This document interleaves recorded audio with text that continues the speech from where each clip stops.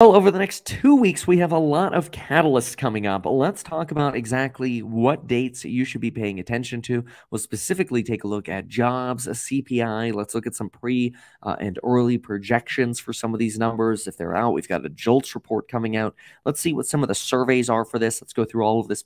Do keep in mind that on April 4th, we will really be starting another earnings season. So April 4th, stay tuned. We're going to be looking at some of the small companies. There's really nothing too big on April 4th just yet, but we're going to get Simply Good Foods. We'll get some steel reporting on the 5th.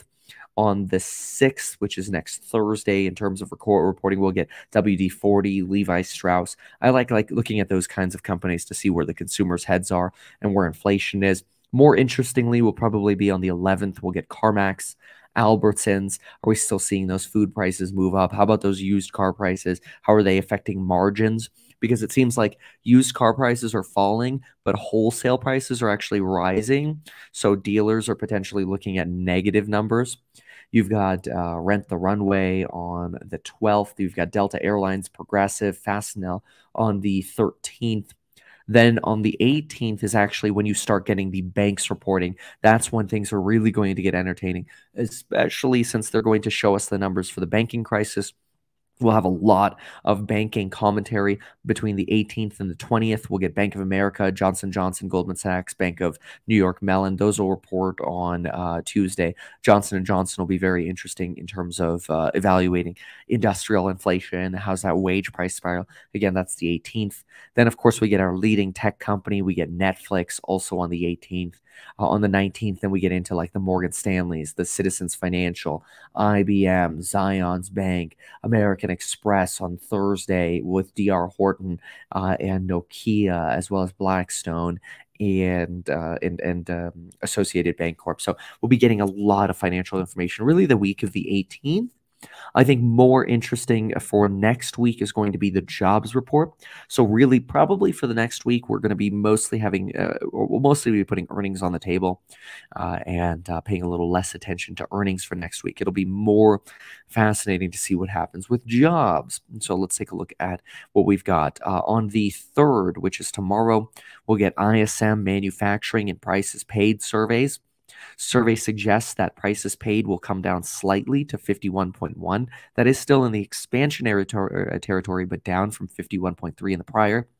We'll get some commentary on ISM employment. Remember, this is the Institute for Supply Side Management. This is really sort of what comes before consumer price inflation, right?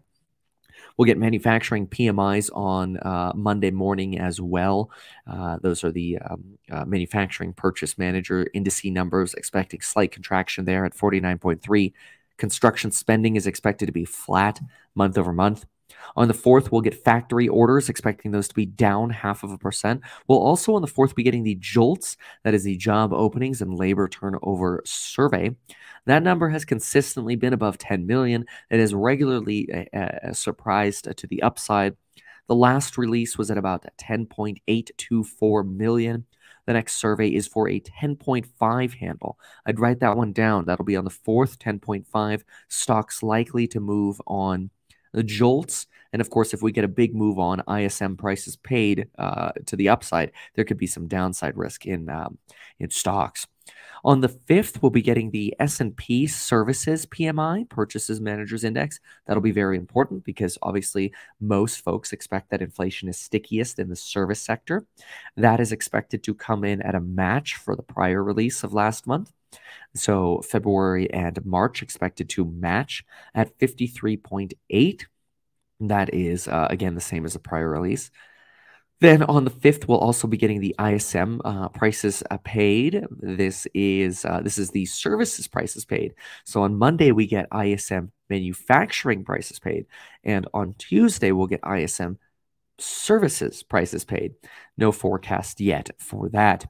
On Thursday, the 6th, we will be getting continuing jobless claims. We're expecting those to come in at 200,000. They've regularly been at about 200,000 for new claims.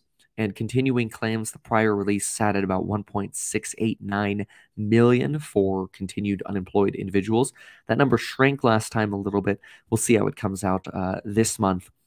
Then, and before we keep going down this list here, obviously, I should always remind you that on the 12th, prices will be going up for the lifetime access on the courses on building your wealth.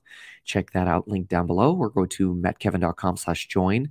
You can also just go to meetkevin.com and you'll see sort of everything that you can learn about whether it's house hack, life insurance. You can get in as little as 5 minutes at metkevin.com/life. 12 free stocks with Webull at metkevin.com/free. Of course, these paid promotions. This being brought to you by StreamYard, metkevin.com/StreamYard to learn how I bring these videos to you. So check all those links out down below. We're going to meetkevin.com to learn more, where you can also learn about my ETF. Okay, so then we've got on the 7th, we're going to be looking at that change in non-farm payroll. This is our jobs report. We should be getting ADP on Wednesday. Let me look at ADP first. ADP is expecting, that's the private version of the jobs report. We're looking at about a 210,000 expectation, down from 242,000 jobs. That's a Wednesday for the ADP report. And then Friday, we'll be getting the change in non-farm payroll. That is looking like 240 is the survey. The last payroll report brought us in at 311,000. We now expect to sit at 240,000. So nice sort of shrinkage in that jobs growth, obviously coming off those crazy numbers we had in January, probably heavily due to seasonal adjustments where we were sitting around 500,000 job gains. However, we will also be very closely looking at average hourly earnings. Average hourly earnings in the prior release came in at 0.2%. The survey now says 0.3%. That is a little bit of a bump up to an annualized rate of 3.6% for average hourly earnings. It's a little aggressive. We'd like to see that come in soft. Then, of course, the next data set that we'll really be waiting for is the CPI report. We do have some surveys for CPI. First, though, on the 10th, we'll be getting a wholesale trade month over month. We don't yet have a survey for that, and we'll be getting wholesale inventories. No survey for that either. That'll be on the 10th. On the 11th, we'll get small business optimism, and then there we go. It is April 12th. April 12th, by the way, is also a day we'll be getting the FOMC meeting minutes. So what is the forecast for CPI month over month for March? Keep in mind that March will have a lot of funky expectations given we had a banking crisis and potentially reduced spending during the banking crisis. CPI month over month in March for the data release on April 12th is looking like it's expected to be down from the prior report of 0.4% month over month to 0.3%. That would be good. 0.5%, it was the prior release for core month over month. That's expected to shrink to 0.4%. However, the year-over-year number, not clear yet. The prior release was 6%. No survey on that yet. However, year-over-year core could potentially accelerate from 5.5% to 5.6%. That wouldn't be great. The next day on the 13th, we'll also be getting PPI numbers. We do not yet have surveys for those, with the exception of month-over-month final demand.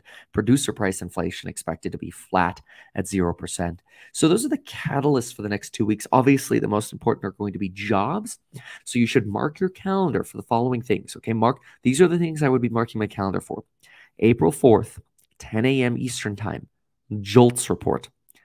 April 7th, 5:30 a.m. I will be live streaming the Meet Kevin report at that time. You're welcome to join. 5:30 a.m. on the 7th, jobs. Then I would write down April 12th, expiration of Meet Kevin's coupon code for the amazing programs with lifetime access on building your wealth, specifically the bundle for 0 to millionaire real estate investing and stocks and psychology of money, which comes with my trade alerts as well.